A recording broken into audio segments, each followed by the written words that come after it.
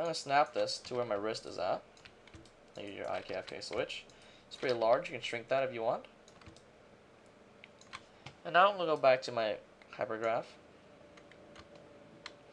What I want to do is I want to make it so that the position of the real wrist controls the IKFK switch. So all I'm going to do is I'm going to go and find the left real wrist. So here's left real wrist. Shift click the IKFK switch. Constrain. I'm going to do a point. Actually, let me double check my IKFK switch if I froze transforms yet. I did not. So I'm going to freeze transforms first. Go back. Real wrist. IKFK switch. Without maintain offset, apply. What this allows me to do is whenever I move my cube,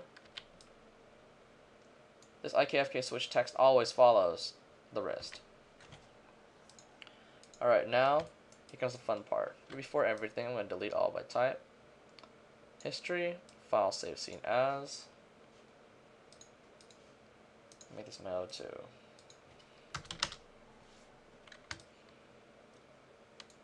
Okay, almost like this right now. I'm going to go to edit, add attribute. I'll call this IKFK blend. I'm going to use minimum of 0, maximum of 10, default of 0, add. I'm going to select all of these because they get in my way. Right click, lock and hide selected, so they stop bothering me. I'm going to start lock and hiding some of these too. Let's see, I rotate purely on the x-axis. So I'm going to select all of these. Right click, lock and hide. Lock and hide. I'm keeping visibility there because I'll be keying that. In this, I can do all rotations. Lock and hide. Lock and hide. This will all be translations. Lock and hide. Same with this. Lock and hide. This way, when I rotate, it'll always rotate on the proper axis.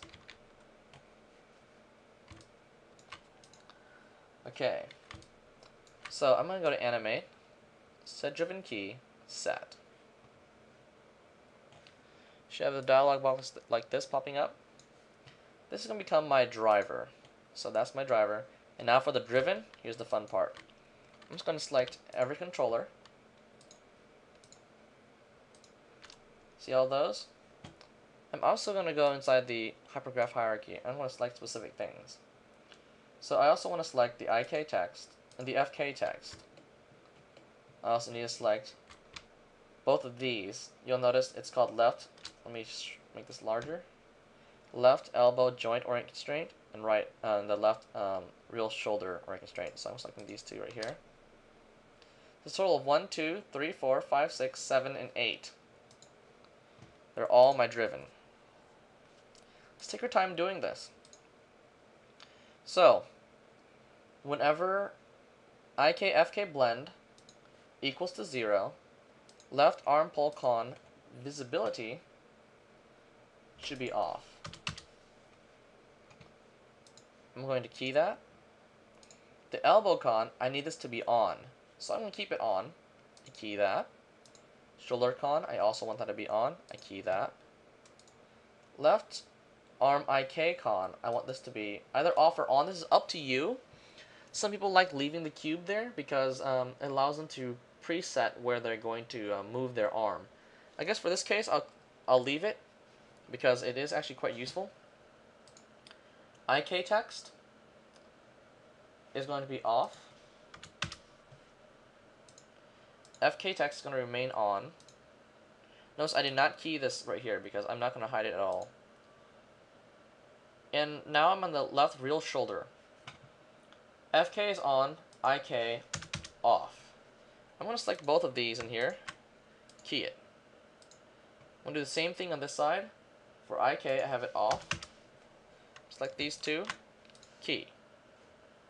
Now I'll go back to the IKFK switch. I'm going to change this number to 10. Arm pull con now is on. With its visibility, I key it. Elbow con is now off. I key that. shoulder con off. Key that. IK text is now on. Key. FK text is now off. Key. Left real shoulder joint orient constraint. I'm going to switch these two. Key.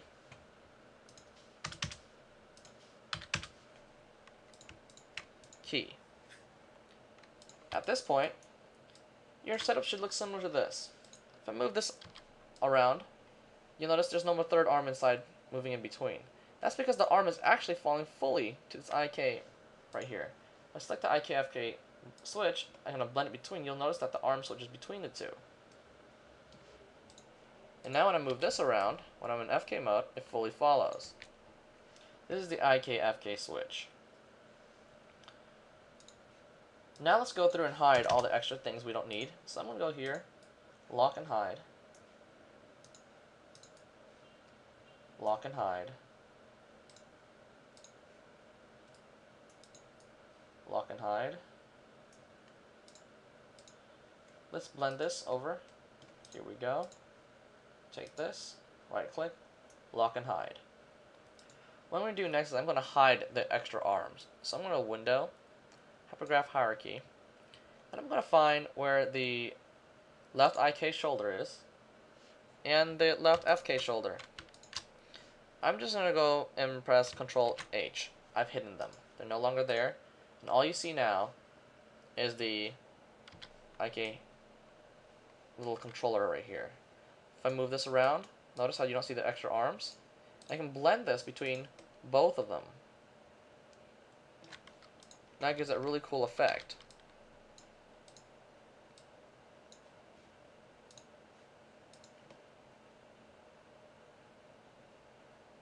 That is the IK-FK blend setup.